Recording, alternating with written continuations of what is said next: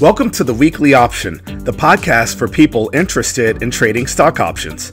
Each week, we cover trade ideas and opportunities in the stock market right now. Whether you're a beginner, a professional, or just curious about options, this is the show for you. Let's get started. Welcome to the Weekly Option. This is episode 152 on February 5th, 2021.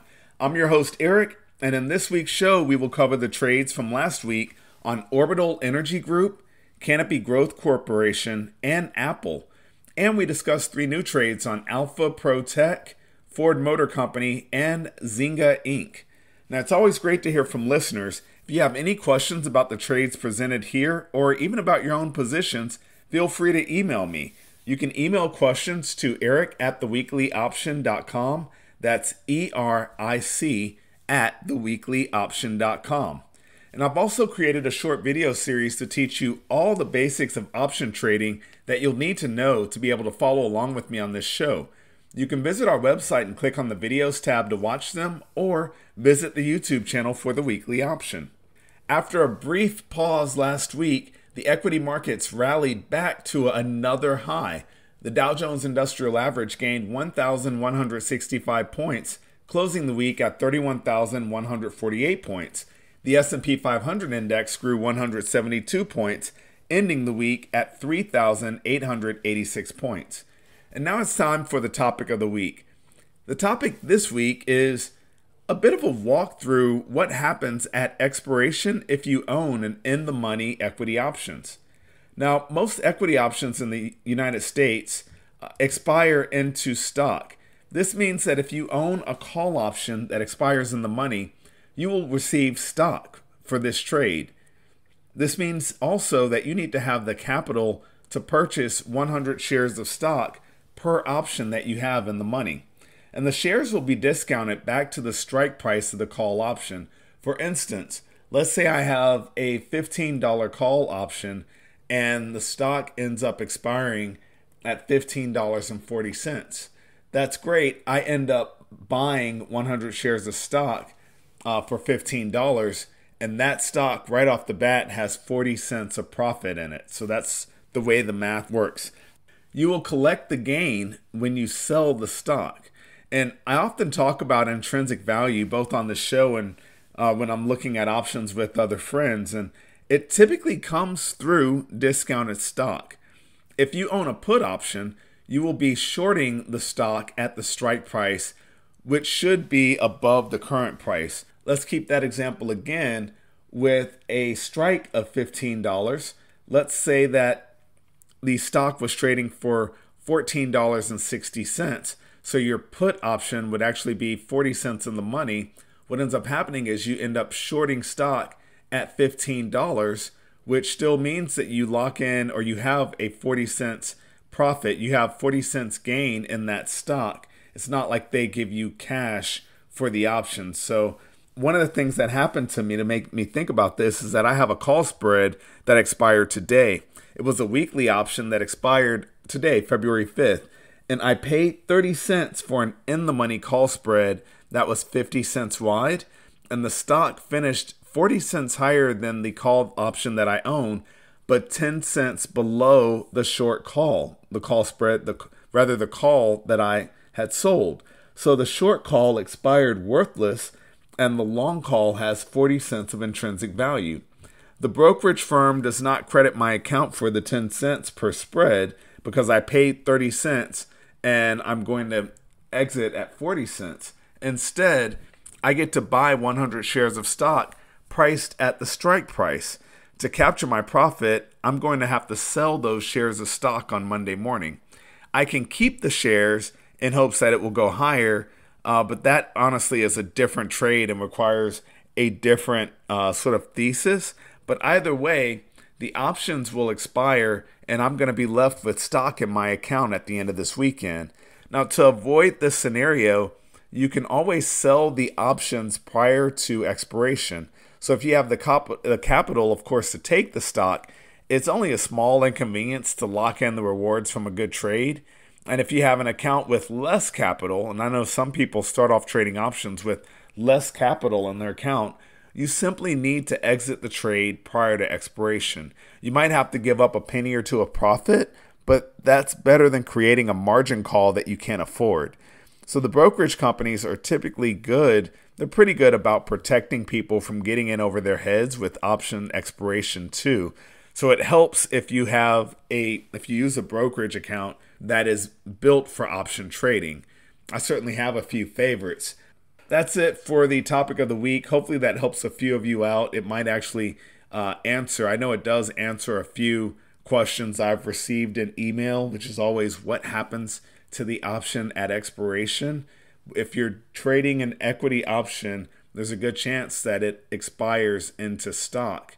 That also means that if let's say you just sell a naked call option, the reason the brokerages require so much more capital is that in theory, the stock can go up to infinity and your account has to be able to afford that, because what happens at expiration is if that option is in the money and you sold the option, you're actually going to be getting short stock, a stock that likely is trending higher, possibly even running higher.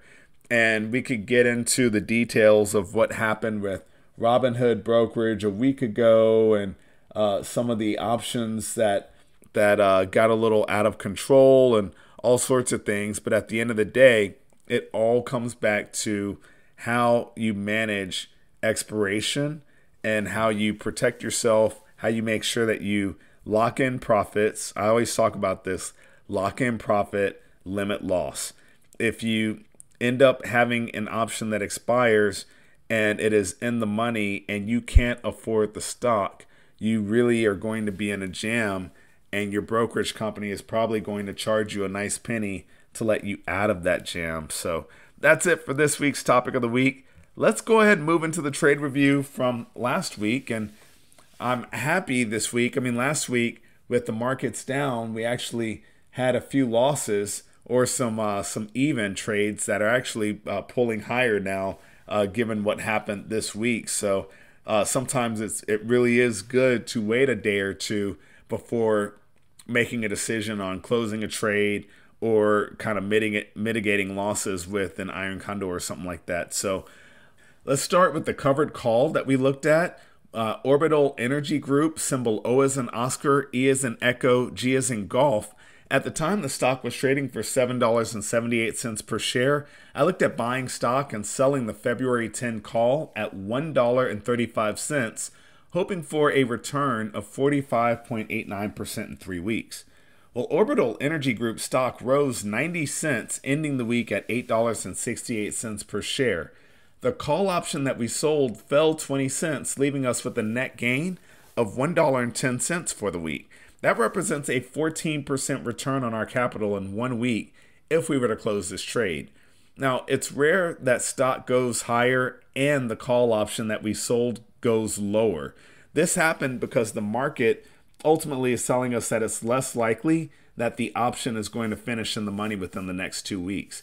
It lost time value, which works in our favor because we sold the option. So we wouldn't actually close this trade because it's working. And if the stock finishes below $10 per share, which is the strike on the call option we sold in 2 weeks, we can look to sell another call option against that same stock. So with the March expiration or maybe later. So this trade worked out not too bad on being able to make some profit, even though the stock hasn't hit our strike, our option strike.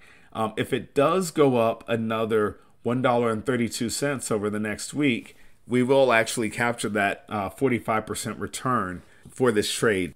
Again, this trade is working, so no adjustments are needed. Next up, we looked at a credit spread on Canopy Growth Corporation, symbol C as in Charlie, G as in Golf, C as in Charlie. At the time, the stock was trading for $40.07 per share. I looked at selling the February 40-39 put spread at 40 cents, which can give us a maximum possible loss of 60 cents per spread. Well, CGC shares grew $2.86 this week, closing at $42.93 per share. The out of the money put spread we sold is even more out of the money. And if you were to cross the bid-ask spread, you would lose 15 cents because the 39 put is being priced 20 cents wide.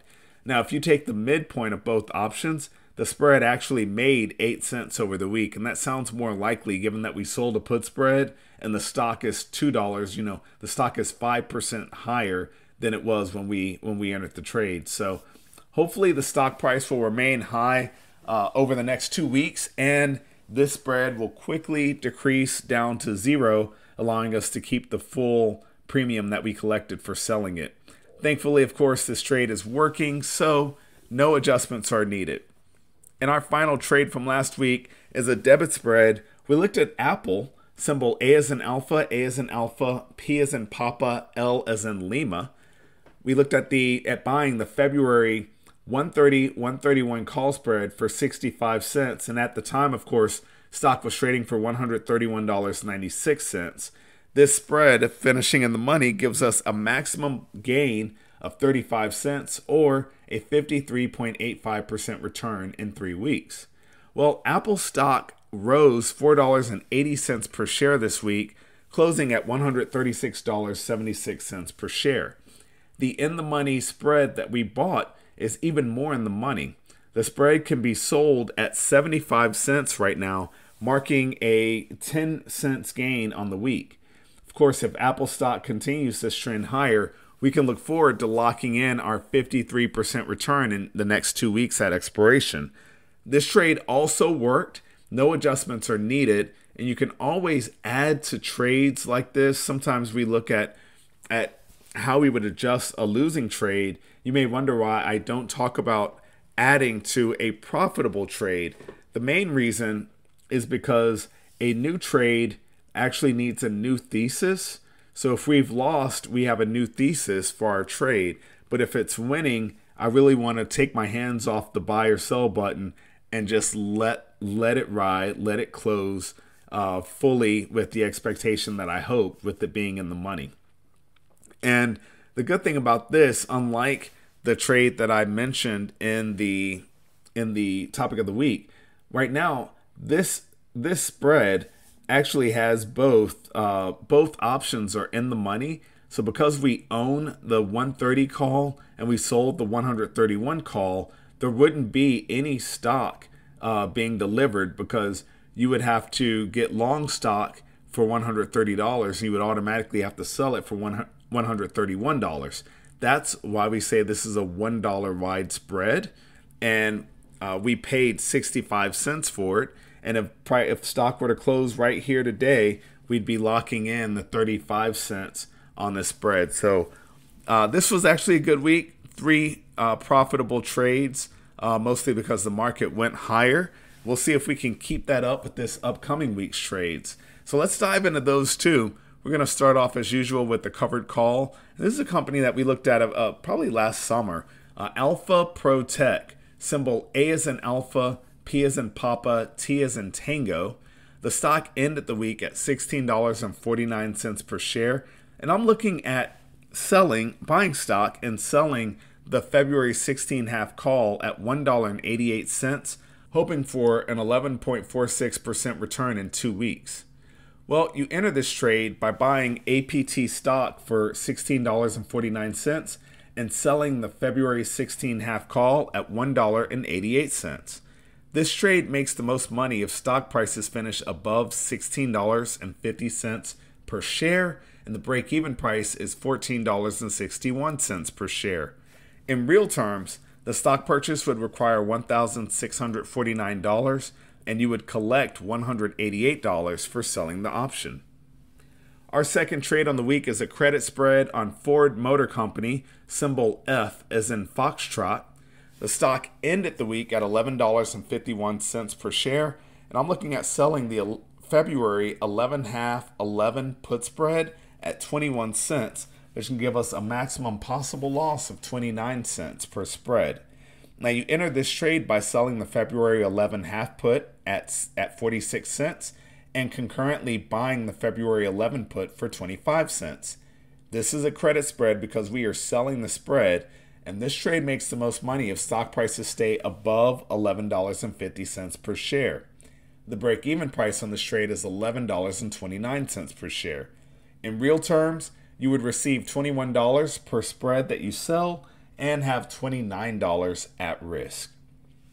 Our final trade on the week is a debit spread looking at Zynga Inc. Class A, stock symbol ZNGA. Z is in Zulu, N is in November, G is in Golf, A is in Alpha.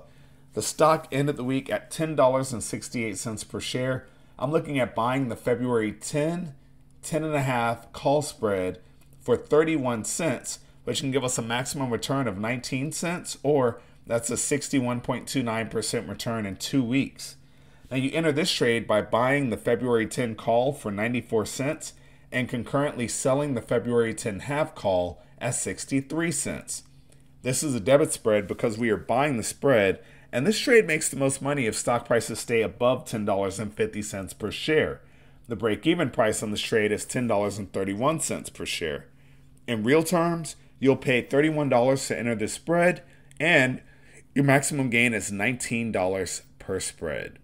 So that's it for the trades for this week. I'm glad that we had, honestly, a higher week in the equity markets because that led to 3 winning trades last week. And of course, with February expiration being 2 weeks away, next week we will go ahead and start looking at trades that are in the March expiration month. So that's it. Thank you so much for listening. Also wanted to give a note about the YouTube channel. I stopped uploading podcasts quite a while ago, embarrassingly, on YouTube, and we will be catching up with those this week. So if you are one of the more than 100 subscribers I have on YouTube, and that is growing actually pretty quickly, that's why I need to update that channel, you're going to see a lot of old podcasts being updated, being added, videos to YouTube, but just know that we are at episode 152, so if you've listened to all those previous ones, don't worry about it. Go ahead and just keep with the new ones. So thank you so much for listening. Thank you for sharing this with the friends. We've been growing every week. Our family is getting bigger, and I love all the emails that I get. So I'll be responding to some of those this weekend as well. Have a fantastic weekend, and as usual, happy trading. Thank you for listening to the Weekly Option Podcast. Please subscribe to our show and visit us at www.theweeklyoption.com. Disclaimer: there is a very high degree of risk involved in trading. The indicators and strategies described in this podcast are for educational purposes only and should not be construed as investment advice. For our full disclaimer, visit our website at www.theweeklyoption.com.